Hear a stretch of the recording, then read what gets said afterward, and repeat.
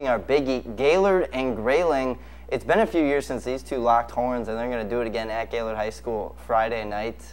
Tell us what you know about that one.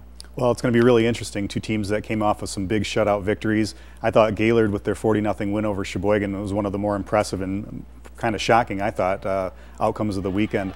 But I think that's just a testament to Will Cleaver and his ability to transform a program, which you can see already in the second year that he's been able to do. He's going to have to do it against a Grayling team that's been known for its offense the last few years, but maybe is a defensive-minded team, having lost a bunch of their key offensive cogs, but pitching the shutout against Roscommon 39-0. You got to wonder the Vikings are going to be a tough defensive squad for Gaylord. Great crossover matchups, keeping the rivalries intact in Leelanau County between Glen Lake and Suttons Bay. The Lakers and Norsemen go at it on Friday night. Yeah, it's going to be strange having these two teams having been rivals for so long. Now here they are in opposite divisions. But you know, Glen Lake coming off not having had a game last week, and now here you've got Suttons Bay with a strong victory under their belt.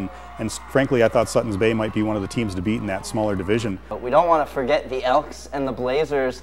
They usually play the last game of the season, but because of the scheduling quirks, they're now the second game of the season against each other. Yeah, obviously two teams, you don't want to start 0-2. I don't know what the percentages would be for teams that ever start 0-2 and end up going to the playoffs, but I got to imagine it's going to be pretty small. And then you've got Elk Rapids. I got a team there that I thought in the big division might be one of the teams to beat in that part of the NMFL. And for them to start out 0-2, that would be kind of